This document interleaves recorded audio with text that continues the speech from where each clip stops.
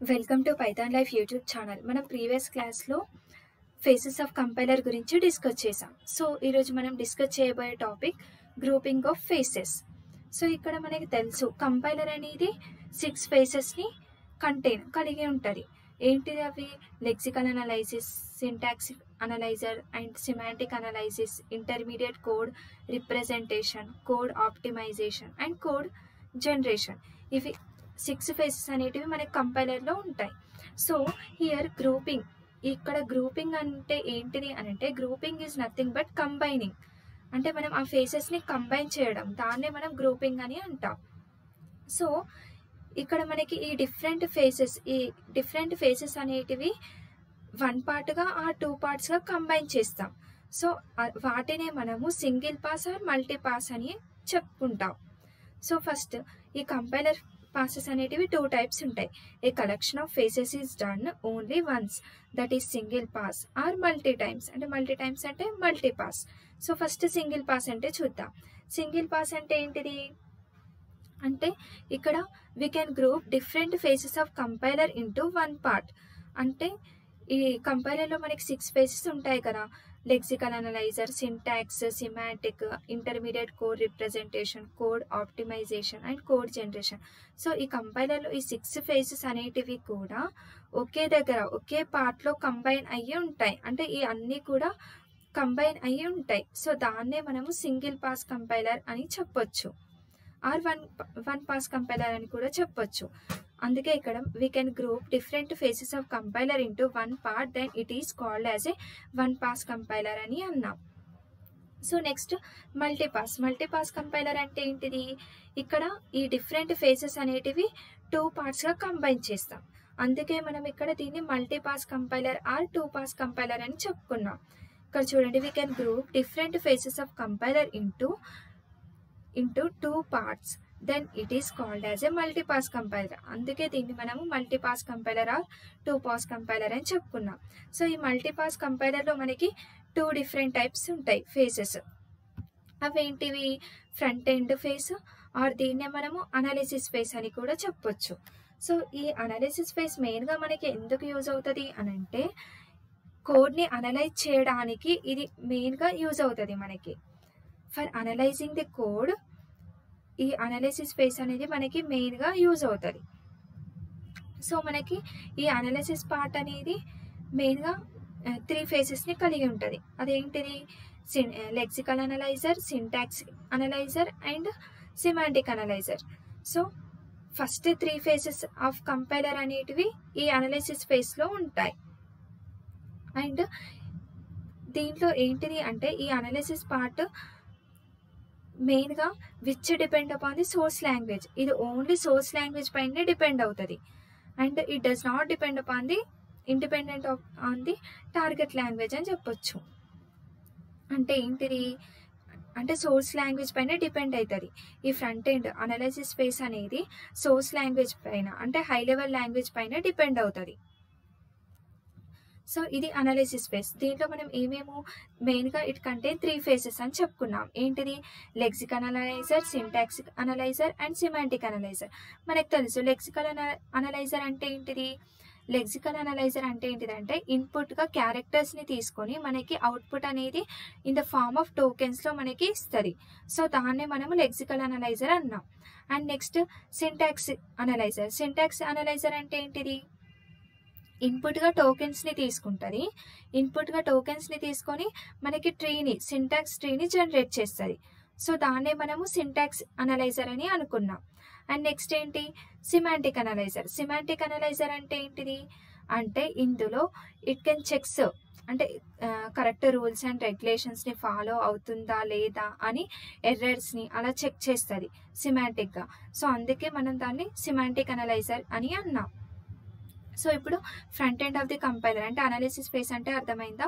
మెయిన్గా ఏం చెప్పుకున్నాం దీంట్లో? అనాలిసిస్ ఫేస్ అంటే కోడ్ని మెయిన్గా అనలైజ్ చేయడానికి యూజ్ అవుతుంది. అండ్ దీంట్లో మనకి 3 డిఫరెంట్ ఫేసెస్ ఆఫ్ కంపైలర్స్ ఉంటాయి. అవేంటివి? Lexical, semantic, syntax. ఈ 3 ఫేసెస్ అనేటివి దీంట్లో ఉంటాయి. అండ్ ఈ అనాలిసిస్ ఫేస్ అంటే front end of the compiler అనేది సోర్స్ లాంగ్వేజ్ పైన డిపెండ్ అవుతుంది. Source language is nothing but high level language పైన డిపెండ్ అవుతుంది. సో ఇది front end of the compiler. Next ఏంటి, back end of the compiler. ఈ back end of the కంపైలర్లో ఏంటిది అని అంటే, మనకి back end of the compiler మెయిన్గా ఎందుకు యూజ్ అవుతుంది అని అంటే, కంప్యూటర్కి అర్థమయ్యే లాంగ్వేజ్ని ప్రొడ్యూస్ చేయడానికి, దాన్ని అవుట్పుట్గా ఇవ్వడానికి, అంటే మెషిన్ కోడ్ని అవుట్పుట్గా ఇవ్వడానికి ఈ back end of the compiler అనేది యూజ్ అవుతుంది. ఈ బ్యాక్ ఎండ్ ఆఫ్ ది కంపైలర్ని మనం సింథసిస్ ఫేస్ అని కూడా అనొచ్చు. అండ్ ఇక్కడ సింథసిస్ ఫేస్ అంటే ఈ back end of the compiler మెయిన్గా ఎందుకు యూజ్ అవుతుంది అంటే, కోడ్ని సింథసిస్ చేయడానికి. అక్కడ ఏంటిది, అనాలిసిస్ ఫేస్లో ఏంటిది, కోడ్ని అనలైజ్ చేయడానికి అనాలిసిస్ ఫేస్ అంటే front end of the compiler అనేది యూజ్ అవుతుంది. ఇక్కడ సింథసిస్ ఫేస్ అంటే ఏంటిది అని అంటే, కోడ్ని సింథసైజ్ చేయడానికి మనం ఈ back end of the compiler అనేది యూజ్ చేస్తాం. సో దీంట్లో మనకి 2 డిఫరెంట్ ఫేసెస్ ఆఫ్ కంపైలర్స్ ఉంటాయి. అవేంటిది, code optimisation and code generation. అయితే మనకి తెలుసు ఈ కోడ్ ఆప్టిమైజేషన్ అంటే ఏంటిది అని అంటే కోడ్ ఆప్టిమైజేషన్ మనకి ఎందుకు యూజ్ అవుతుంది, ప్రోగ్రామ్ అనేది ఫాస్ట్గా రన్ అవ్వడానికి, అంటే లెస్ టైంలో కోడ్ అనేది ఫాస్ట్గా రన్ అవ్వడానికి యూజ్ అవుతుంది. ఎలా అంటే, ఈ కోడ్ ఆప్టిమైజేషన్ ఏం చేస్తుంది అంటే, ఇప్పుడు స్టేట్మెంట్స్, అన్నెసరీ స్టేట్మెంట్స్ని అవన్నిటిని కూడా తీసేసి రిమూవ్ చేసి ఓన్లీ అవసరమయ్యే స్టేట్మెంట్స్ని మాత్రమే ఒక సీక్వెన్స్లో ఉంచుతుంది. అలా సీక్వెన్స్లో ఉంచి అంటే ప్రోగ్రామ్ని స్పీడప్ చేయడానికి మనకి కోడ్ ఆప్టిమైజేషన్ అనేది యూజ్ అవుతుంది. అండ్ నెక్స్ట్ కోడ్ జనరేషన్ అనేది మనకి ఎందుకు యూజ్ అవుతుందని చెప్పుకున్నాం అంటే, వాల్యూస్ని రిజిస్టర్స్లో స్టోర్ చేయడానికి ఈ పర్టికులర్గా కోడ్ జనరేషన్ అనేది మనకి యూజ్ అవుతుంది.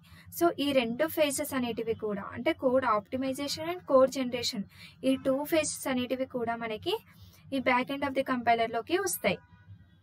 సో దీంట్లో ఏంటిది అంటే, which depend upon the target language. Analysis face ఏంటిది, it depends upon the source language, అంటే హై లెవెల్ లాంగ్వేజ్ పైన డిపెండ్ అవుతుంది. అదే ఇక్కడ ఏంటిది, back end of the compiler అనేది ఏంటిది, ఇక్కడ which depend upon the target language, అంటే మషిన్ లాంగ్వేజ్ పైన మాత్రమే డిపెండ్ అవుతుంది. Which is independent on the source language, అంటే సోర్స్ లాంగ్వేజ్ పైన డిపెండ్ అవ్వదు అని చెప్పొచ్చు.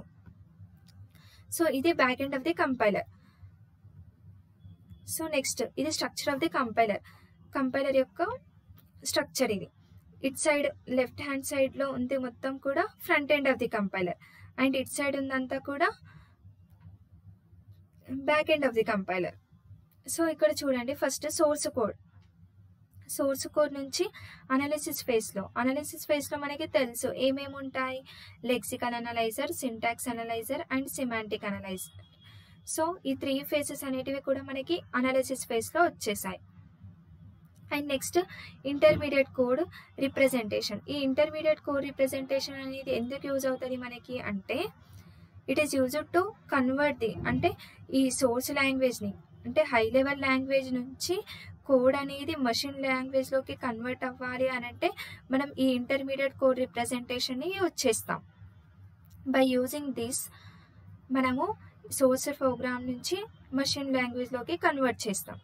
సో ఇక్కడ మనకి ఏంటిది, ఈ ఇంటర్మీడియట్ కోడ్ రిప్రజెంటేషన్ అనేది it acts like A bridge between analysis ఫేస్కి అండ్ సింథసిస్ ఫేస్కి మధ్యలో బ్రిడ్జ్ లాగా మనకి ఇది యాక్ట్ అవుతుంది. సో నెక్స్ట్ ఈ సింథసిస్ ఫేస్లో ఏమేమి ఉంటాయని చెప్పుకున్నాం, code optimisation and code generation. And మనం ప్రీవియస్ క్లాస్లో వాటి గురించి డీటెయిల్గా డిస్కస్ చేసాం కూడా. కోడ్ ఆప్టిమైజేషన్ అంటే ఏంటిది, కోడ్ జనరేషన్ అంటే ఏంటిది. సో ఈ సింథసిస్ ఫేస్ నుంచి మనకి మషిన్ కోడ్ అనేది ప్రొడ్యూస్ అవుతుంది, అవుట్పుట్గా వస్తుంది. సో ఇది structure of the compiler. So ఇది front end of the compiler and back end of the compiler. And దీన్నే మనము ఫ్రంట్ ఎండ్ని మనం అనాలిసిస్ ఫేస్ అనొచ్చు, అండ్ బ్యాక్ ఎండ్ని మనం సింథసిస్ ఫేస్ అని కూడా అనొచ్చు. సో ఇది grouping of face concept. So ఈ కాన్సెప్ట్ మీకు అర్థమైందని నేను అనుకుంటున్నాను. Thank you.